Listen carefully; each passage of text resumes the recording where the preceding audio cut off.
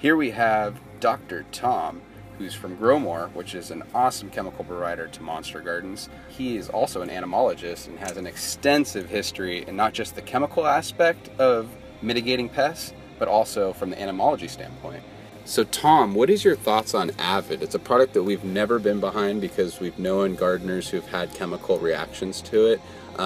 Can you describe a little bit, since you know the chemistry of the product pretty decently, of what you think that solution should, or at least what the gardener should know of that solution if they're choosing it? Yeah, I'd be happy to discuss it. It's a very, very effective miticide, and it's a fermentation-based product, meaning it's grown in a large fermenter like you would be brewing beer. And it's a fungal fermentation. It's a fungal toxin that is extracted from, again, in a fungus in a submerged fermentation. It's been a very, very, very successful product. It came from Merck Sharp and Dome originally, and now it's owned by Bayer Chemical Company. The challenge I have with it is not that it's a fermentation or a natural product, is that it has a very high mammalian toxicity, meaning a little bit of it is very toxic. And it's extremely effective on mites. We used to use a lot of impede or safer soap to move it into the plant more effectively.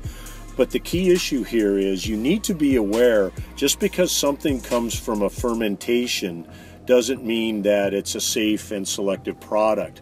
And in fact, if it has a very acute mammalian toxicity, in this case, that stuff on the realm of some other pesticides people might know, something like malathion, which is considered a pretty toxic material, and you would hear the thion in that and say, I don't want that on my crop. Yeah. Red flag. Avermectin is more toxic than that, okay? And if even more toxic. Even more toxic. And what we do as scientists is we look at what's called the LD50 oral rat. They feed it to a rat and figure out how much it takes to kill a rat.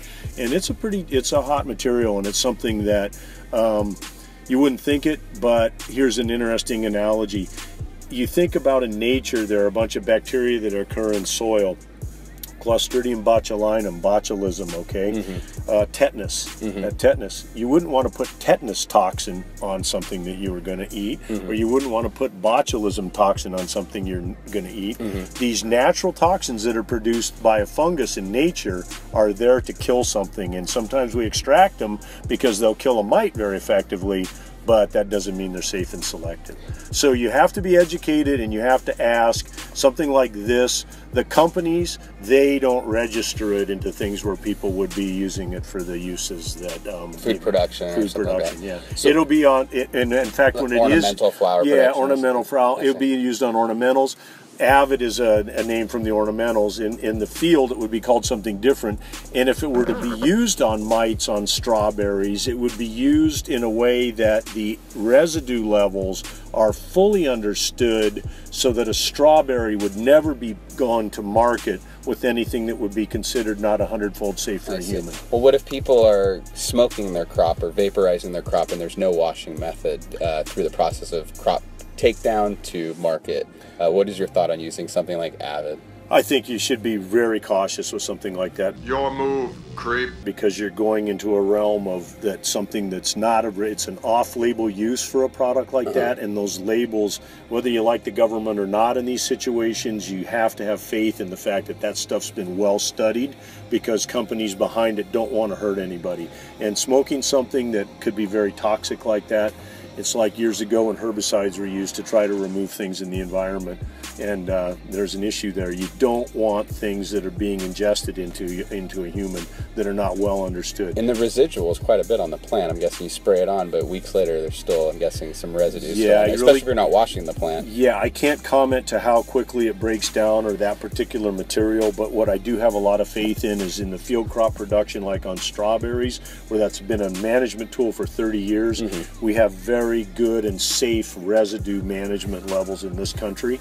So we know, after years and millions of dollars of research on when you could spray a strawberry and have it be safe to go to market with a residue of that material. That's managed on a global basis, on a daily basis. Most people don't know how extensive that system is, but when you take it off label, put it on something that you were going to vaporize or smoke, you're in unknown territory there, and there's just no reason to say. Yeah, there's no reason to use that as a tool for pest mitigation. Bad idea. And if you have, just know that you probably brought a product to market that probably has toxicity that you might not have been aware of. Yeah. And produce is washed multiple times, not just from the production facility, but before you put it in your mouth when you get it from the store. So a lot of these products that people are consuming aren't necessarily washed. And let's take it another step further. If they're doing extraction and concentrating the product, they're concentrating the problem, right? Well, it could be. Again, I think in the concentration in that extraction process is probably going to break down that molecule. And again, it gets into very complicated chemistry. But again, when you go away from the areas where people focused on what is safe and managed correctly and what we know is logical science, there's a big incentive for companies to understand all that. It costs a lot of money for chemical companies like Merck or Bayer to understand their labels.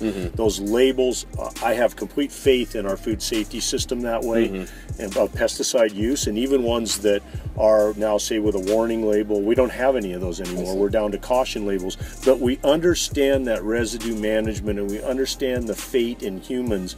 Those studies cost millions and millions of dollars, and they're performed. I don't know of anybody who's looked at these off-label uses, and that's why we don't, as professionals, ever recommend things that are off-label. It's a liability issue too. That you're selling something off-label, and what if you do make someone sick?